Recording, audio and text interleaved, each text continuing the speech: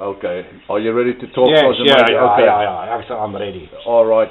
So we just want to get back to this one subject in the pre-interview. Apparently, you said that you were responsible when you were a instructor at the Airborne Battalion in Bloemfontein. The Parabats. Yes, the Parabats. That you were responsible for the old tradition of when the Parabats, the recruits... 1 minute. Van die fucking truck and gaan like rap now. Okay. Okay? Don't ask questions. Okay, Sergeant Major. Are we back here for the interview? Yes. Okay, so just as I was saying, so apparently you said that you were responsible for the tradition of the young Parabats going over the fence to the Panzer, to the mechanized armor places and fighting with them, beating them up. This is true. Why and how did that ever happen? All the problems with the Panzers. Yes. And the Parabats, they're always fighting and murdering each other. Right. Started with me. How so? What happened exactly? I mean, you know, I was there in the 70s. Right. So daar in die 70s was allemaal maatjies. Die Parabats was maatjies met die Panzers. Yeah. And there's chommies and all this stuff. Are you all SADF? Ja. No. Ek was nou staff in die Parabats. Staff sergeant, eh? I see. Ek was staff. Right. Nou, daar een dag sit ek daar by die fence. There's a fence there, you understand. Between the Panzers and the Parabats. Between the Panzers and the Parabats. Right, of course. I'm talking there with this Panzer guy. He's van Weerstad. Right.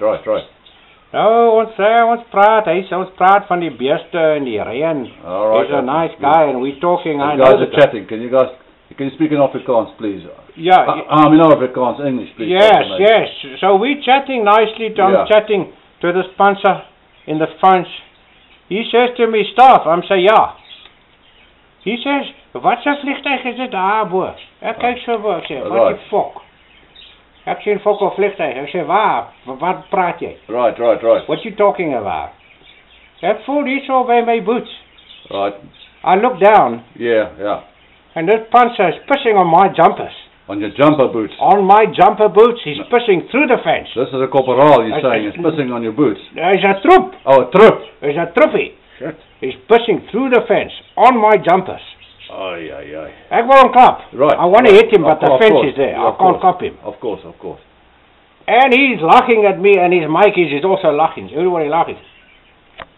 So I go back to my boys at night, and I tell them, manne, julle moet oor daai muur gaan en daai ousmuur. You mean go over the fence? And that's when it started. I see. And they went that night, and that's all how it started. Your troops went over the fence. My trooper was the ones who went over. And murdered these oaks. And murdered Panzers. Now, what's the tradition that you grab the Parabats grab the berets, or what happens here? Look, the black beret, the fibers. Yes. The fibers is stronger. It's so good for polishing. Polishing what? The floors. Oh. You polish the floors with it. The black beret is so smooth. And you put it on your feet and you go like taxis like this and you clean that, and it's better than the green beret. Yeah. It's better even than the services beret. Services beret was good also. What, for shining stuff? For shining things, the orange beret.